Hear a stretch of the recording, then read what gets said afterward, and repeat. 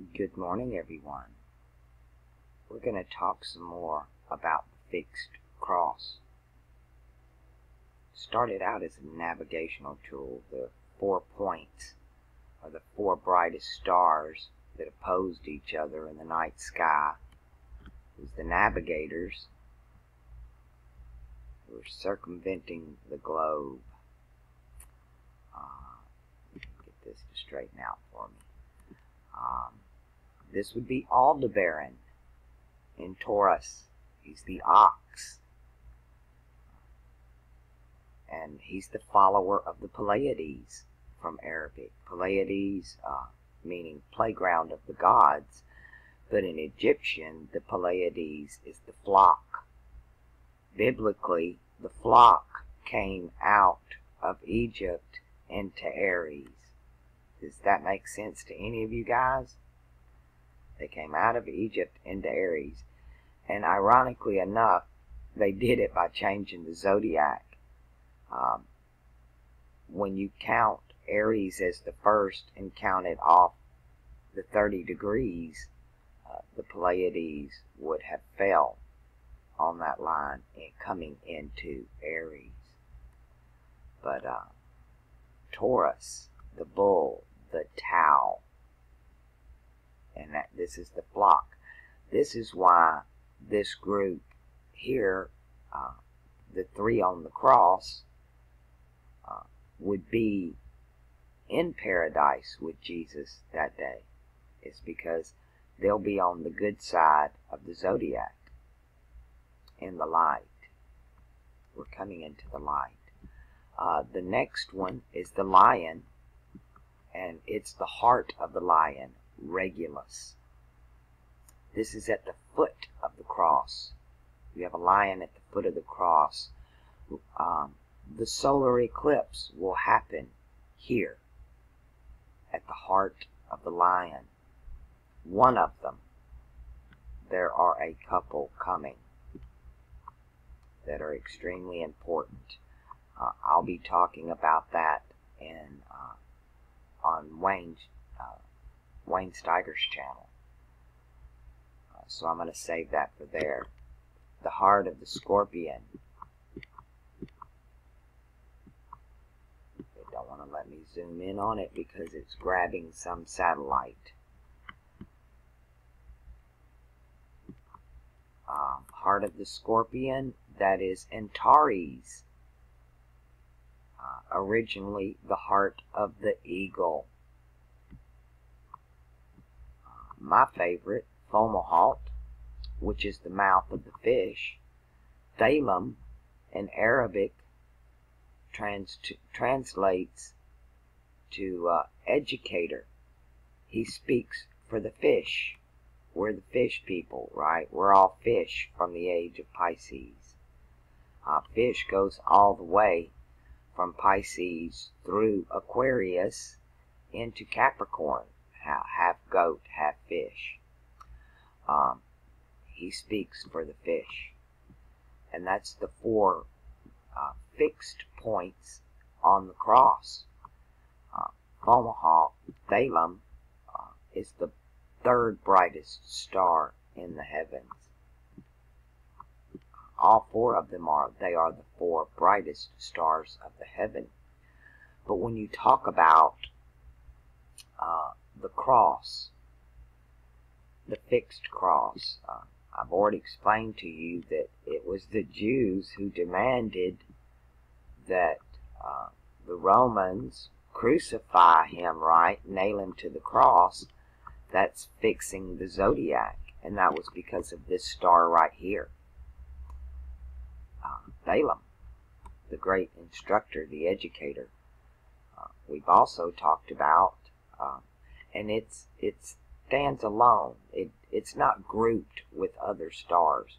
They've even tried to move it out of Aquarius, but I'm sticking with the ancient work, including Ptolemy's work, and I stay away from a lot of what they've done. If it doesn't jive with the alchemy to me, then it's not correct. And so I get what they were doing when they put the man on the cross. But it's a very, very old, ancient story. The heart of the lion is what we'll be dealing with now, and with Balaam over here. Both of them are in play. We had the lunar eclipse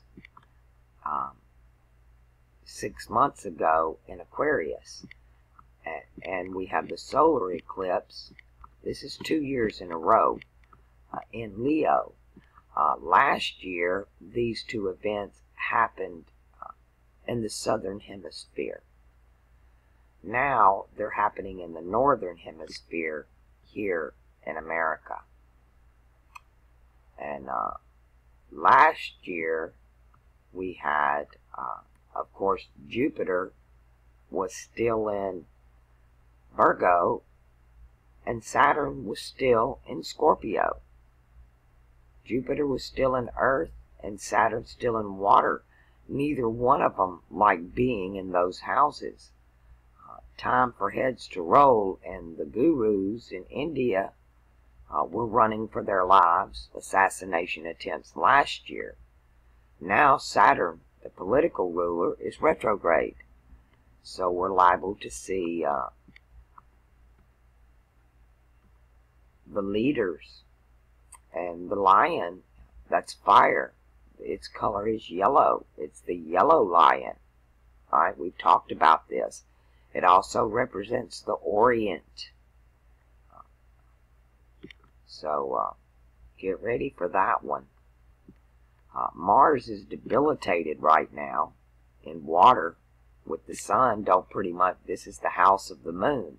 They're both in the house of the moon right now, coming up before this eclipse. And in 4 days, Mercury goes stationary, ready to go retrograde.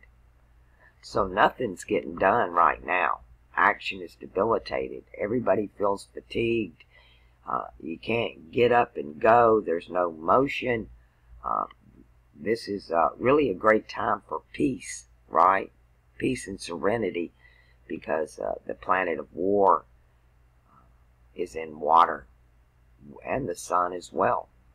And Mars is even debilitated twice because it's within 10 degrees of the sun. So I'm shocked I get anything done at all right now. But I'm Earth. I don't have a lot in water but Jupiter. So it doesn't affect me as much. When this eclipse happened, those of you who will be affected most are the 4 fixed signs.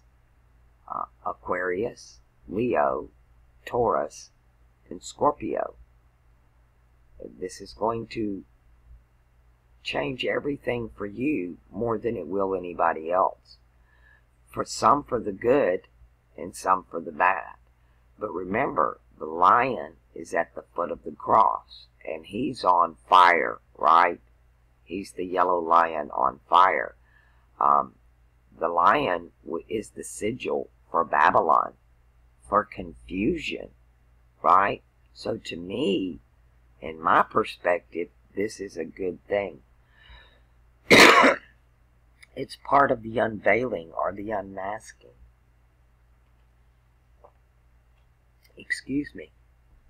I might need to pause this for a second. All right.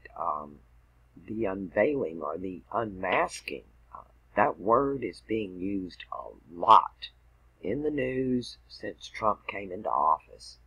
And every time I hear it with alchemy ears, I hear apocalypse, revelation, unveiling, not doomsday.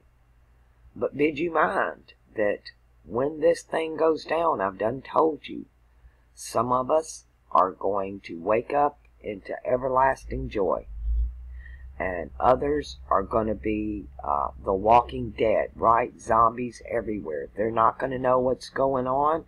Not talk about still being in Babylon. The confusion is just going to surmount.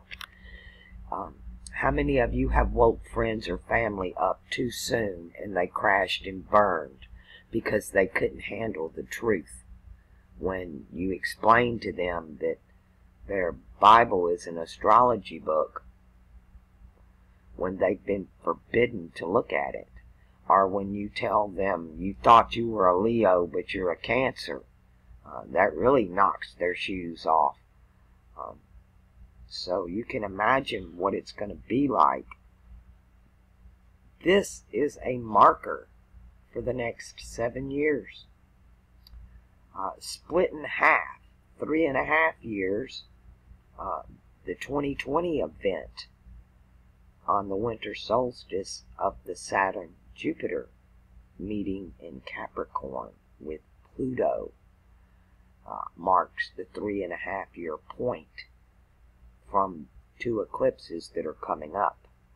And I'll talk about that on Wayne's show, our channel. I wanted to talk about getting fixed in your mind that all of this started out, check out where the moon is, isn't that beautiful, with these 4 stars, the 4 fixed points of the heaven that the Phoenicians and many others before them, King Yuba, would use them to navigate the heavens so they could get where they were going. And that's what it's really all about. It's navigation. Mapping the heavens. These are fixed points. Everything else can change and whirl around, but these fixed points remain. Regulus, the heart of the lion, is fire, fixed fire. The heart of the scorpion, Antares, is fixed water. Thalum, Fomalhaut, Aquarius, is fixed air. And Aldebaran, the follower of the Pleiades, is fixed earth. They don't move. They're nailed to the cross. And then, of course, nailed to the foot of the cross, the lion. He's not mentioned other than John and Mary, masculine, feminine, are at the foot of the cross. And indeed, they are.